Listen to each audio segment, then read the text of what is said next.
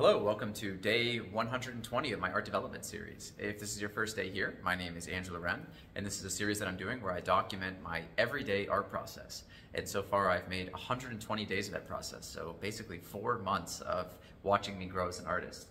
And I actually only upload Monday to Friday, so I also have all those additional weekends of art practice. So I think it's really about 6 months of art growth that I've kind of documented, which is kind of incredible. Well, at least I find it incredible. I hope that you, the viewing audience, does too. So today I'm actually in the middle of doing a self-portrait. So if you go backwards to day 119, you'll kind of see the introduction to this. But in summary, I'm doing a self-portrait from a mirror. And the way that I'm kind of approaching this is I have my pad up on an easel, my drawing pad up on an easel, and then there's actually a mirror in front of my face. And I'm drawing in such a way where all I have to do is move my eyes.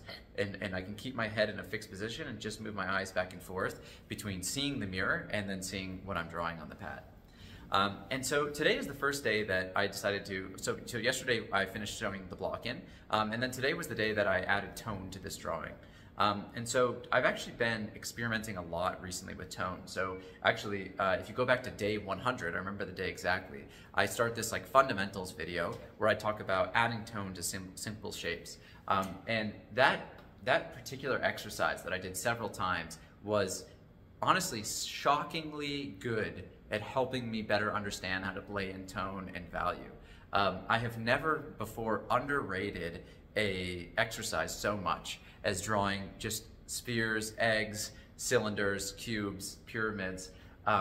Those drawings I remember took me as long as any other drawing, and I think I learned 3 times what I've learned from anything else. So if you've never tried an exercise that I've done, I know this is about self-portraits, but if you've never tried an exercise that I've done, please try drawing, go back to day 100 and try drawing the simple shapes.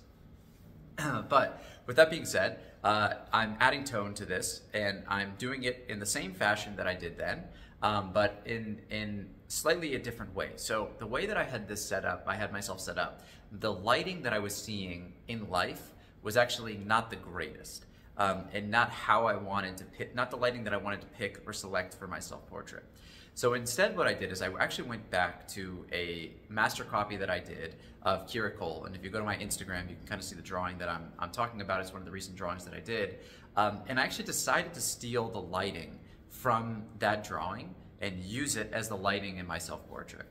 And there's a few interesting effects. So first of all, when you're doing that, you started getting into this territory of like making up the lighting a little bit, which has strengths and weaknesses. So the strengths of this are, the first one is if you understand the planes of the face and you're making up the lighting, then you can be super accurate in terms of adding tone where you want. So in the sense that if I know like my face is kind of like a box, then I know this side of the box is all going to be dark, and the front side of the box is going to be lighter, and then this will be like the lightest side.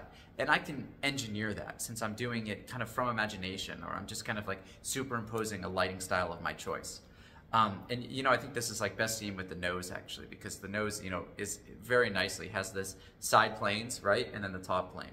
And so I know immediately how to light the nose, and I can't get distracted at all. Like a strength here is I don't get distracted by the actual lighting that I'm seeing.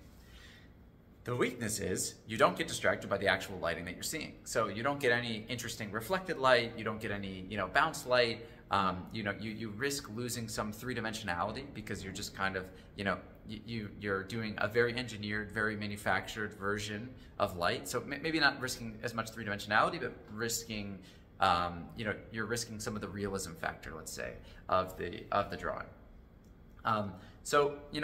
These were things that didn't particularly bother me, but I also did try, I went with this lighting source and kind of tried to combine it with reality, what I was seeing.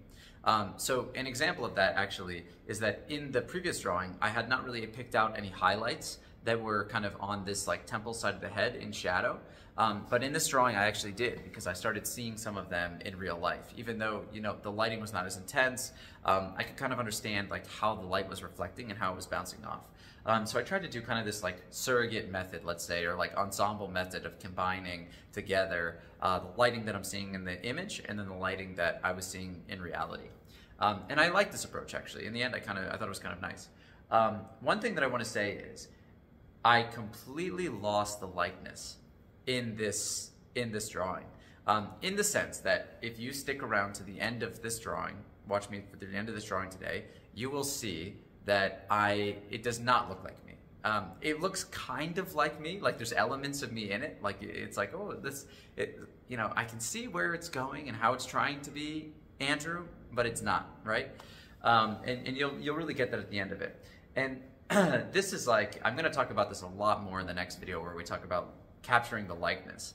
But this is part of the process of getting a likeness. So even though I was pretty happy with how it looked at the block-in stage, as I started to add tone, you're kind of always constantly like losing and finding the likeness. The likeness itself is so much more like anything else that you have, where you're, you know, I always talk about this idea of like pushing and pulling values or pushing and pulling shapes, in the sense that I'm always putting something down on the paper and then erasing it, and then putting something more, erasing it, and like trying to find the perfect line or the perfect tone. And like it's really this push-pull process where you're constantly, you know, 2 steps forward, 1 step back, 2 steps forward, 1 step back. And it turns out the likeness is exactly like this. I mean, turns out, I knew this ahead of time, but everything is like this.